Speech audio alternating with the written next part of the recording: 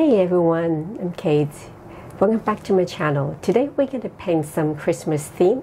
Let's get started. Take some ink. I'm going to start with the eyes of a Northern Cardinal.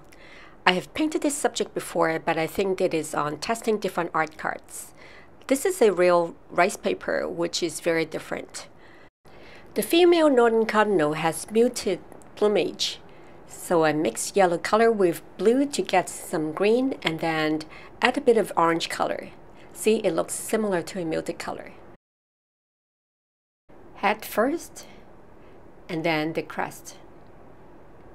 You may add more orange color or the red for the crest.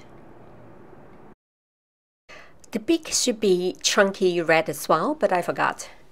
You can paint anything with ink in Chinese painting anyway. I don't have any photo reference for this painting. I just paint from my memory. And I just come up with the composition that I think may work. This is a new attempt. The male Northern Cardinal is a common redbird in North America. The black face mask makes it very difficult to show the eyes.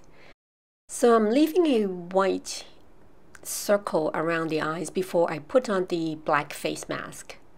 I like it better this way. And also the black face mask goes down to the throat area, so you might want to have a bit of black down as well, just like the way that I did. And the prominent crest. To get the shades of red, I mix some orange color with Chinese red.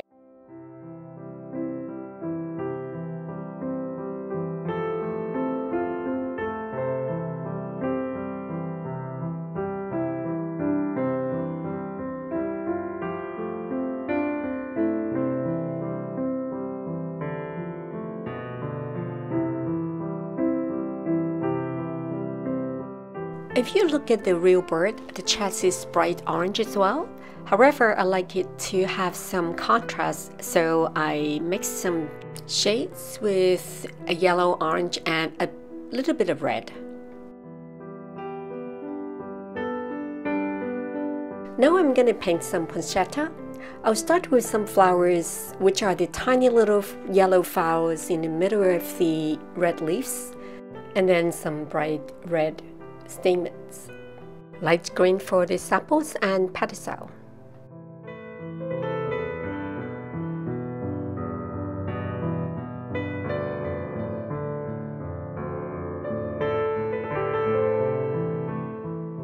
Now I'm mixing some orange color with red to paint the bracts, which are the leaves that turned into red to attract insects for pollination. I'm going to start with some smaller leaves in the middle.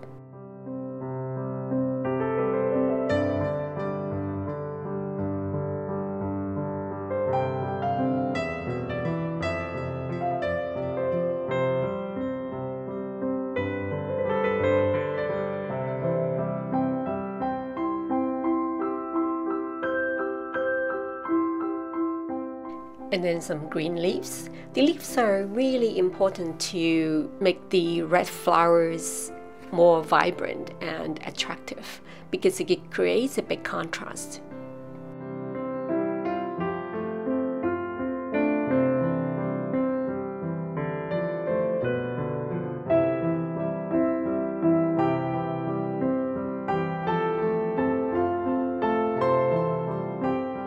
To give the leaves more definition, I'm gonna paint some veins. I'm mixing a darker shades of green color with yellow and blue to paint on top of the wet paint.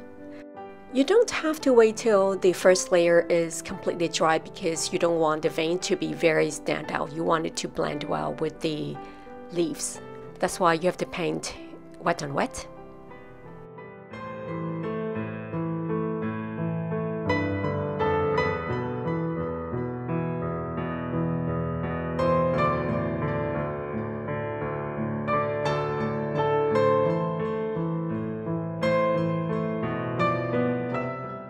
Instead of painting some tree branches with ink, I'm gonna just put some splash on it. This is a shade of yellowed and orange color.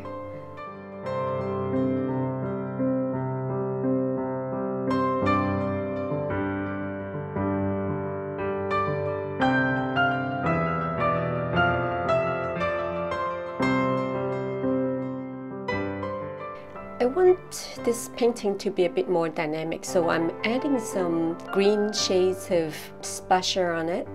This is my first attempt and it looks pretty modern. I think it works without the tree branches. If you'd like to see more of my venture into modern Chinese painting, please subscribe and turn on the notification button. Thanks for watching. Merry Christmas. I'll see you next time.